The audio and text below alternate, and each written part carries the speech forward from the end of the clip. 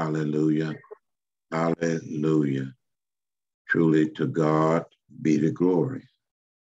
All honor and all praise belong to him. Heavenly Father, here I am, and here we all are, all because of you. And we thank thee. And I thank thee, dear Lord God, for speaking through me. For without thee, dear Lord God, the wisdom and the understanding of your word, dear Lord God, I would not receive. But I thank thee for using me to share what thus says the Lord. Father, prepare the heart to receive, dear Lord God, as we give thee the praise, the honor, and all the glory, in no other name but our name of our Lord and our Savior, Jesus Christ. I do pray thee. Amen, amen, and amen. Truly to God be the glory.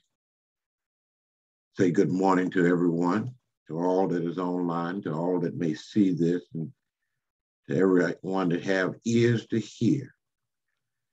It's amazing as to how God always said,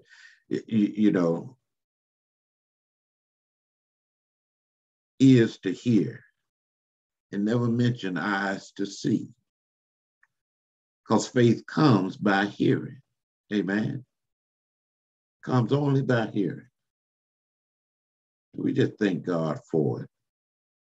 This morning, I'm going to do something a little different. I know people don't like to be talked about. They don't mind you talking to them, but they don't want you talking about them. Amen. But this morning, before I get into the word, I'm going to talk about an individual that may not like to be talked about. But again, the truth is the truth.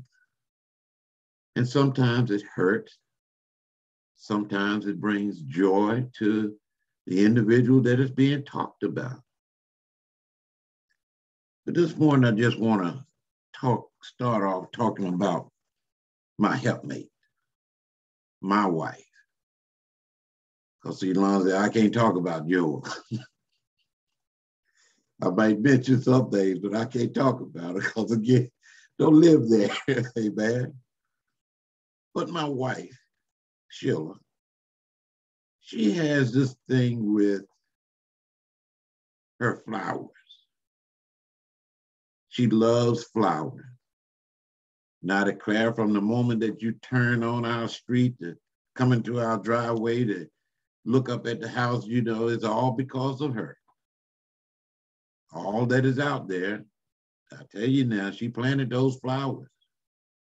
And she arranged them just the way she wanted them to be put. And everything was done. Of course, she had to use the mighty hand of her husband in digging some of these holes around here, but that was her idea of having these plants and these flowers, which is not a problem. They're very beautiful. But anytime you plant something, there's some labor behind it, even after it's been planted. You just don't plant a plant in the ground. It leave it there. It's expected to do what you want it to do. But nevertheless, the watering has to be done almost every day. If the good Lord doesn't send some rain through, hey, it has to be done almost every day. But then as you come into the inside of our house, from the moment you come in there, a plant is going to meet you at the door, which is good. I know they say the plants, they help purify the air, that the very air that we breathe, it's a systematic way of detoxing some things, the air that's in that we're breathing in. And I can't think of it, but I know without a shadow of a doubt almost there's a plant in every room inside our house. And then we have that added addition that she wanted. I call that her little doghouse, but I know that's not her doghouse, it's the sunroom. But the sunroom is just full of plants. And I go, my goodness, yes, you do have some areas to sit in there and some areas to move around, and we can set our tables up in there, but I declare plants are everywhere. I just give praise to God, hey, like I say, honey, you know what we say, the honey-do list? Yeah, honey has some things to do with those plants.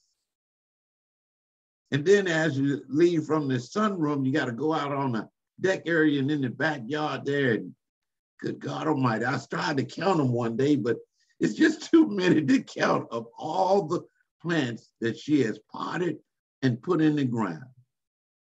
And I thank God for it. She's a lover of planting. And what's that old saying? You got to have a green thumb. She does have a green thumb. Amen. But now to plant those plants, that soil that she had to use, and we go down to Lowe's and get that dirt, and it's called Miracle-Gro. You use that soil, and it's a garden soil for all purpose, and it helps to deliver bigger and more beautiful plants. We even used it in our garden this year and had some nice vegetables and fruits, and flowers are doing good. But what's in that Miracle-Gro? In that Miracle-Gro is what they call a fertilizer, and it's a natural or synthetic origin that is applied to soil or to plant tissue to supply plant nutrition. In other words, it's something that is used to help a plant grow. See, a plant got to feed off of something, just like the trees and the grass and so forth. It has to feed off of something. And she bought that Miracle-Gro and she used that Miracle-Gro. Fertilizer has 3 nutrients in it, though, that really is one of the 3 main areas that it has to have in order for a plant to really grow. And that's nitrogen, phosphorus, and potassium. And it has other stuff in it, but it has to have those things in it to really make it grow. I know how on the bag it says Miracle-Gro. Sometimes it's good. It'll feed a plant for 6 months or 8 months. And I thought sometimes, in planting our garden, and she wanted to plant it in pots this year with the Miracle-Gro, and it says for 8 months. I'm thinking, well, we planted in March. That's going to be good. But no, don't always work out that way now, because that fertilizer been in that bag with that soil for a long time. So as you plant something in it, it starts to flourish real good, but it don't take long before the nutrients are gone, and it has to be restored. But again, to God be the glory. I love my wife. I love her potting plants, but sometimes, I heard her talking just the other day to her daughter, and about 3 months ago, some friends came by and they brought a plant just for her. And she planted that plant in a big pot. Well, it was in a pot, but then she put it in another big pot. But just a couple of days ago, it needed to be repotted. Now, I thought she would get a bigger pot, but no. She got 3 other pots, broke that plant down, spread it out, put it in that Miracle-Gro, and has set them all out. And they're looking good. And her daughter thought that she ought to have another little area where she could just put all her plants at, on the outside, some of them. But I'm thinking, no, because the more plants you have, the more watering it's going to take. And that's labor. Yes, she'll water the front, but I'll do the back. And it's not a problem. But I had to learn too, you can't water some of them plants every day. I've learned. But again, to God be the glory. That's good concerning her and her potting of the plant. Now, the word of God today, dear people, I'm not going to preach to you. I'm just going to teach you a few things. Something you already know, something you may not know, but just open up your ears to hear and a heart to receive.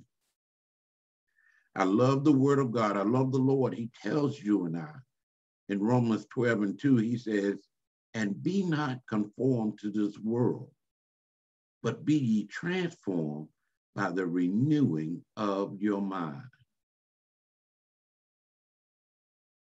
So today, just to kind of renew your thinking process on some things, it's where God have me at today.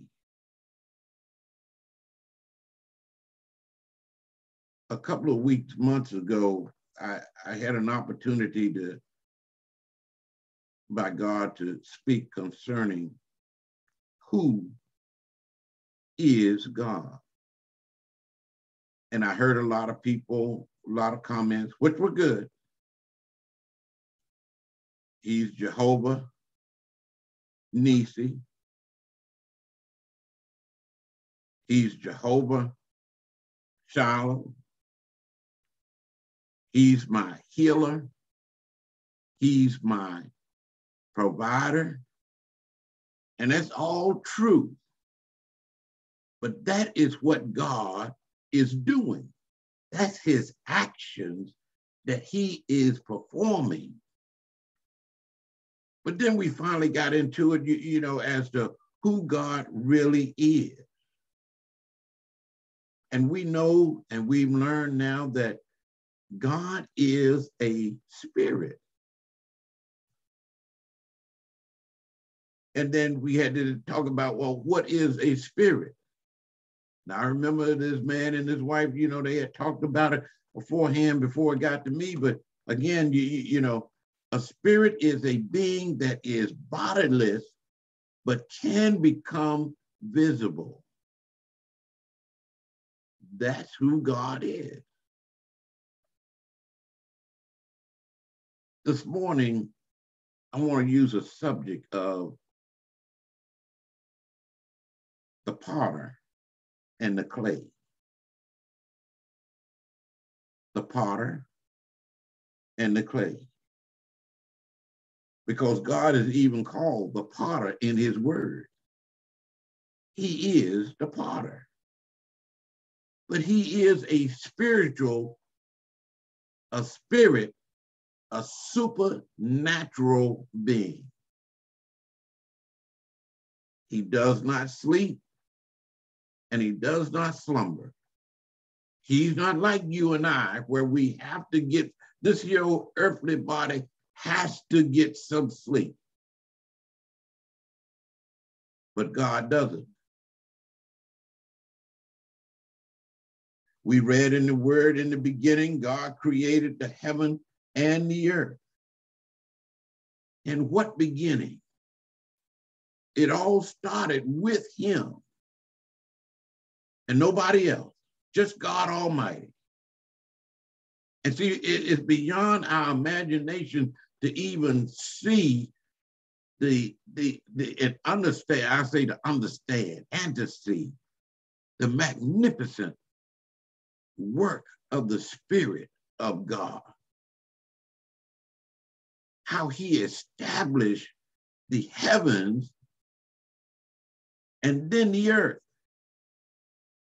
He is the one that put everything into place. Well, let me go back. Let me step back a little bit. Because he created. In other words, he didn't reach out and grab something. He spoke and it came into existence. He's not like you and I, ladies or men and women, when we got to cook something, we got to go get something. When we want to put on something, we got to go gather what we and dress the way we want to be dressed. But God is not like that. Whatever he wanted, he spoke and it was and still is. God can, and he's doing everything the way he wants it to be. Sometimes things are just not working out the way we think it ought to be. But God has never asked me my thoughts. Well, he knows my thoughts are far off, but he never asked me concerning something that he wants to do. What do you think? How do you want it to be? He's not like that. He is the one that has put everything into motion that we see and hear. Truly, we got to know that this is his creation.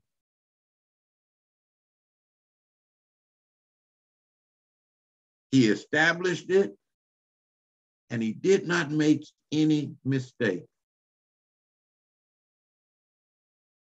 Whatever he said, he created it, and it went to work just, you know why it worked so good and still is? Because that's God. That's God in his creation. Because if he had not said it, it would not have been so. But because he spoke it, it is. I know we're not supposed to question God on some things, but I don't mind asking God questions, you know, in the way things are in what we consider in this world, as we say, you know, I ask him a question, and I love it that he always goes right back to his word that I have in my possession. Revelation, I asked God a question, and in Revelation 4:11, he sent me to, he says, and his word says, thou art worthy, O Lord, to receive glory and honor and power. For thou hast created all things. God created all things. And this is the key thing. And for thy pleasure, they are and were created. So I can't find anything to complain about, because God created it just the way he wanted it to be for his pleasure. So you and I, we need not complain about the weather when it's too hot, as we say. Somebody asked me a question some time ago, and I told him, man, it's just hot as hell. And he said, are you sure? I said, yeah, I take that back. I haven't been there, and I don't want to go there. But when it gets to be 90, 95 degrees or 104 degrees like it has been, it is hot. But I don't complain when it gets cold either, because God created that sun, and he set it in the place that it knows, and it has never failed when to rise and to set. God has the world on his axis that is spinning, that by golly, we don't even know how fast it's going. But it's going so fast that it has everything locked in, that everything that goes up, it will come down. Yes, we can send a man to the moon, but it's going to come back. Amen. But as we see in the first chapter, God created, this is God's hand at work. This is God speaking things into place. This is God himself in action. And then we go to the second chapter there, and then I'm going to go down to the 7th verse there.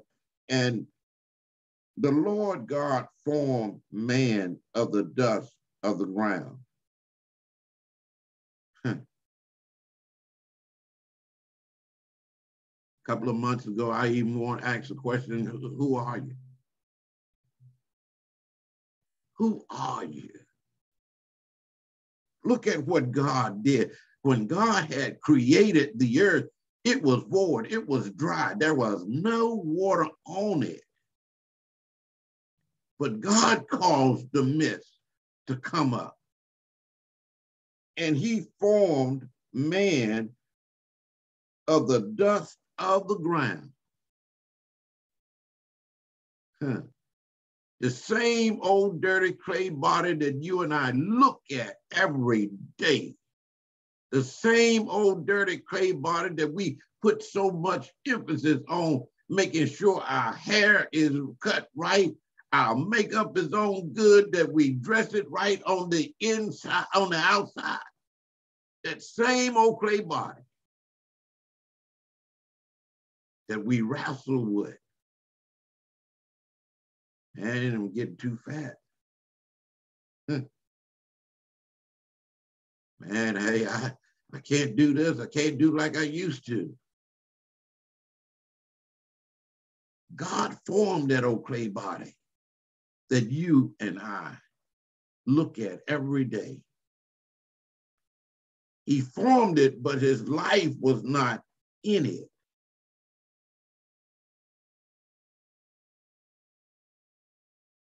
See, it was there, and he formed it. When he go back to his word, he said, let us make man. I like the way God does his planning process that we don't understand. We don't do it his way, because when he said, let us make man, he knew the end before it ever began.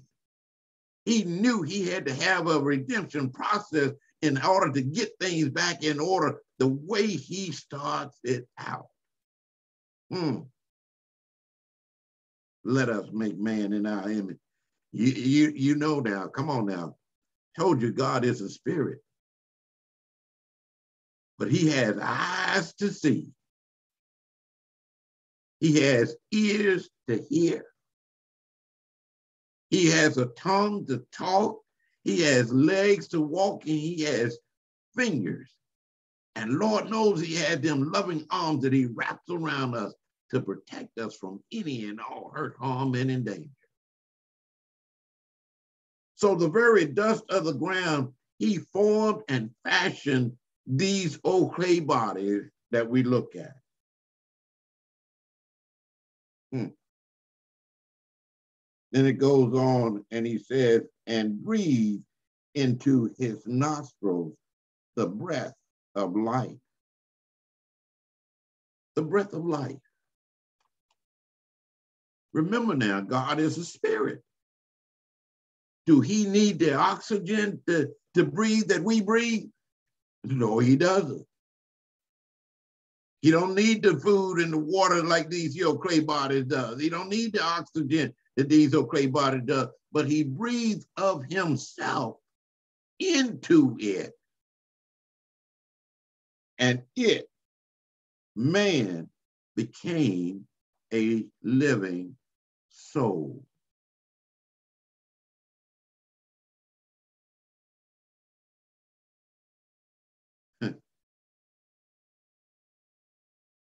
To create is to cause or to bring into existence. And he brought you and I into existence by putting a part of him into this here old clay body. Well, you think, well, how can that be? Well, now we got to go to St. Matthew's.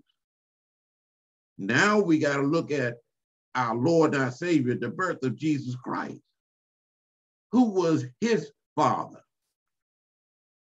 It wasn't Joseph. Because just like Mary told the Lord, how can this be? Because I haven't seen it there. I haven't been with a man. God didn't give her an answer. He just simply said, I will come upon thee, the holiness of the Lord will come upon thee, and thou shalt receive. And she did. Nothing but the mighty move of God. The Spirit of the Lord came upon her to take on the old fleshly body to show you and I that if he can do it, you and I can do it as well. But he took it on without the sin from thereof that you and I were born into.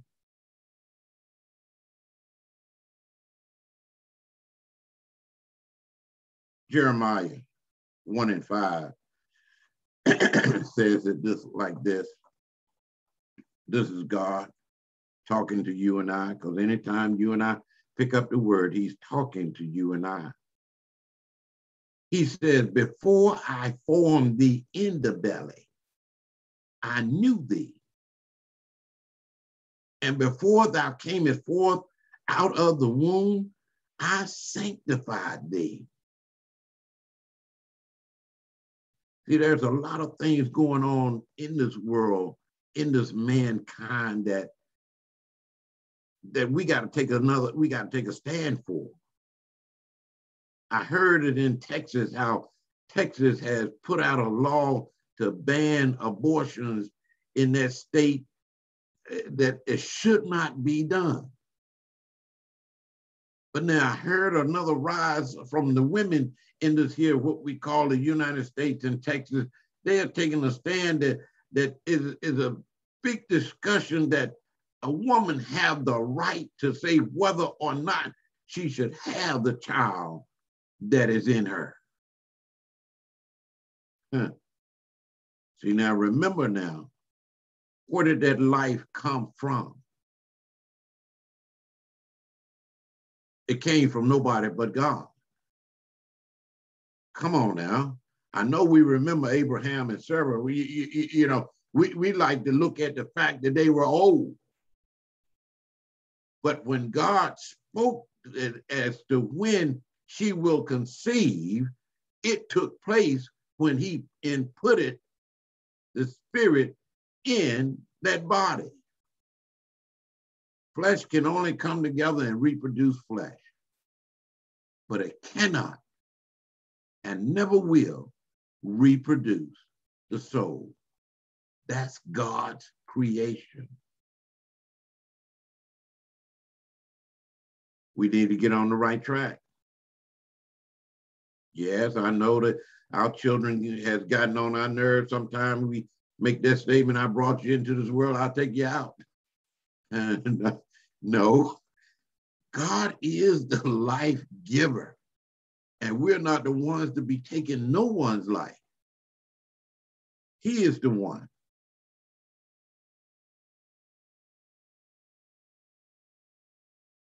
I love it that God's creation was the subject of a divine council. Like you said, when he said, let us,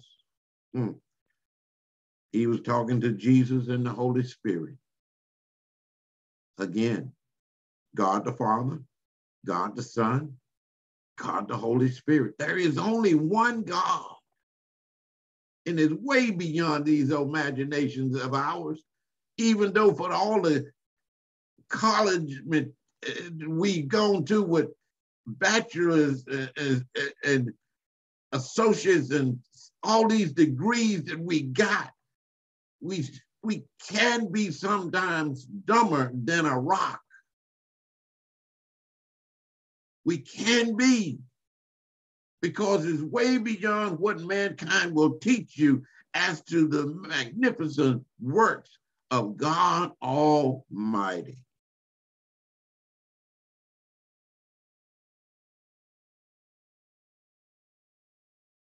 God breathes of the breath of life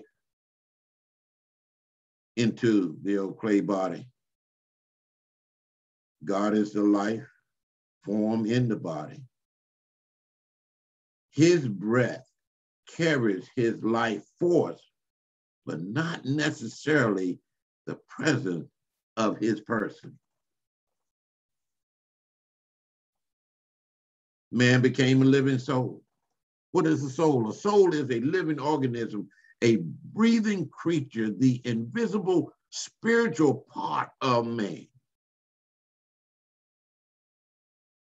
The soul is what keeps this old clay dirt upright. For without the soul, there is no life within it. The word of God says to be absent from the body is to be where? Present with the Lord. This here old dirt that we look at and cherish so much never will enter into our Father's house. Flesh and blood never has and never will enter into his kingdom. Never.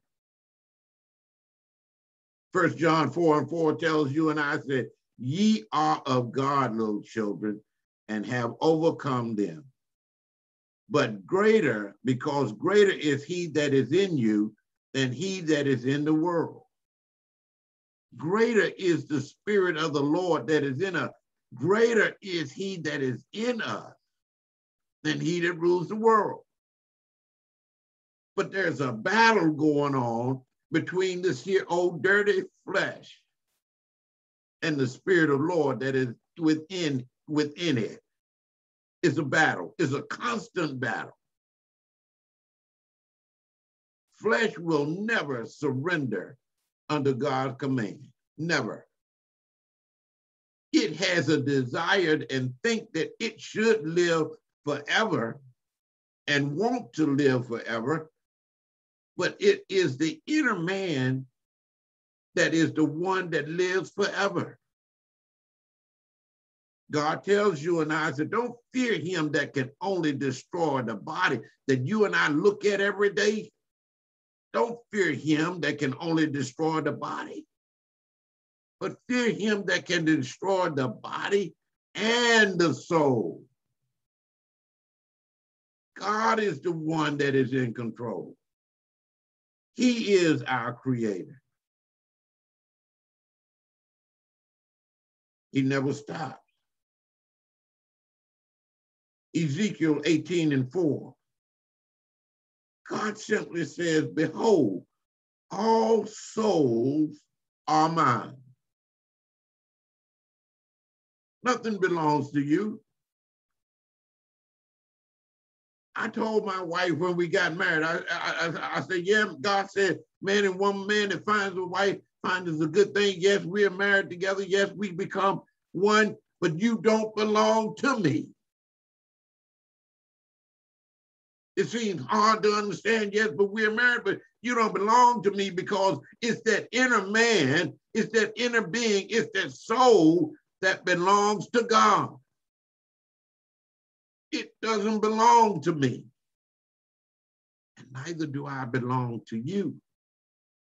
Because there's going to come a day and a time that we don't know when, don't know the day, don't know the hour, don't know how.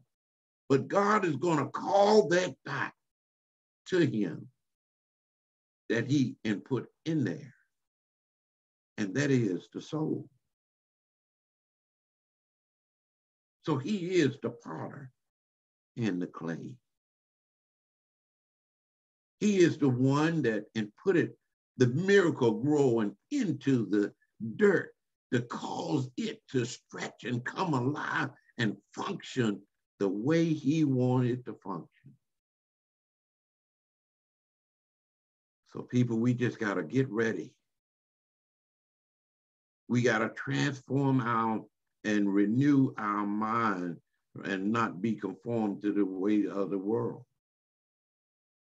Yes, I see and hear of a lot of things going on, from the hurricanes, the tornadoes, the flooding, to the fires, to the COVID, to the variants, to this and that. God is still in control.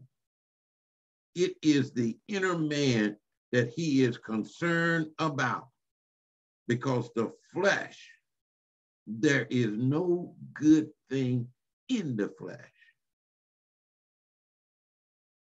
So like he said, Romans 12:2, be not conformed to this world, but be ye transformed by the renewing of your mind. Let us change our thought process. Now, I know I ask some questions to some people and I get some strange answers, but I even ask, what is it in this world that makes life worth living for? Job tells you and I, naked we came into this world, and naked we're going to leave. We didn't bring nothing, and we sure cannot take anything with us. Jesus tells us just as plain, He could say, I go to prepare a place for you. He said, in my Father's house, there are many mansions. See, you and I, we can't build on it. That's Jesus preparing a place for us but there's a place in heaven, in God's house for you and I, if we choose to be on his side.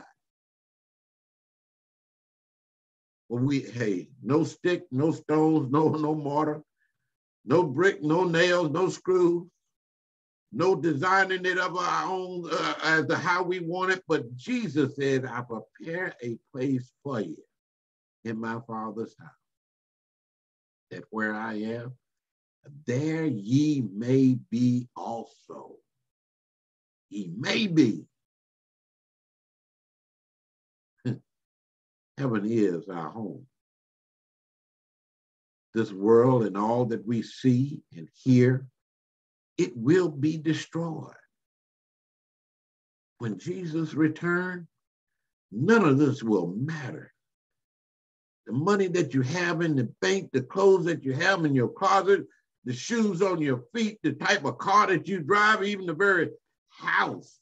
It's not a home, but the house that you are living in, it will be destroyed. So now we know who the potter is. And now we know what's inside this here old clay body. It's God Almighty. So let us get ready. Let us get on one accord. Let us change our way of thinking and renewing our mind. God tells you and I in 1 John 2nd chapter 15 and 16 verse, love not the world nor the things that are in it. He says that if any man that loveth the world, the love of the Father is not in him. He's speaking to these hearts of ours. So let us let go and let God. Let us seek his kingdom, which is in heaven.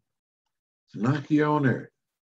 It's in heaven where he sits high and looks low.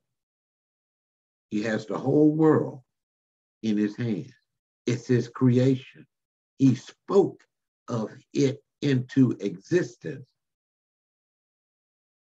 And it was not anything that had to do with mankind. The potter and the clay. Heavenly Father, we thank thee and we praise thee ever so much, dear Lord God, for this your day, for this your wording, dear Lord God, and this your understanding, dear Father, just who we are. But we fail sometimes, dear Lord God, to give you the praise, the honor, and all the glory, and how we tend to these hero clay bodies.